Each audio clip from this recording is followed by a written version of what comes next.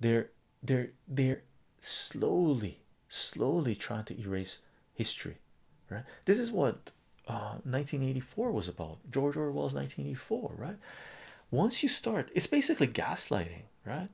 If you want to use new terminology, basically what happens is they rewrite history, right, by changing it slowly over time. And by the time this new generation comes across this information, they don't know that the past existed, right?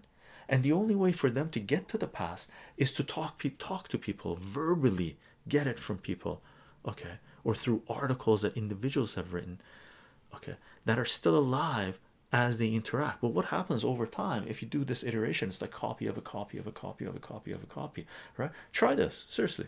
I tried it once for like 20 copies and it got it faded out the copy, right? So take an original document, do a photocopy, or the older photocopies used to do this anyway. Now it's better, it digitizes it, right? But even digital information is lost over time, right? Take a piece of document, photocopy it, and then when the photocopy comes out, take the photocopy and photocopy that and do this a number of times. At a certain point, you're just going to be photocopying a white page. The information will get lost over multiple iterations. That is what centralized power does, right? Because their lifespan is longer than us as individual human beings. So over time they erase history, right? I talk to people now about history from 20 years ago and they're totally clueless. They think I'm nuts, right?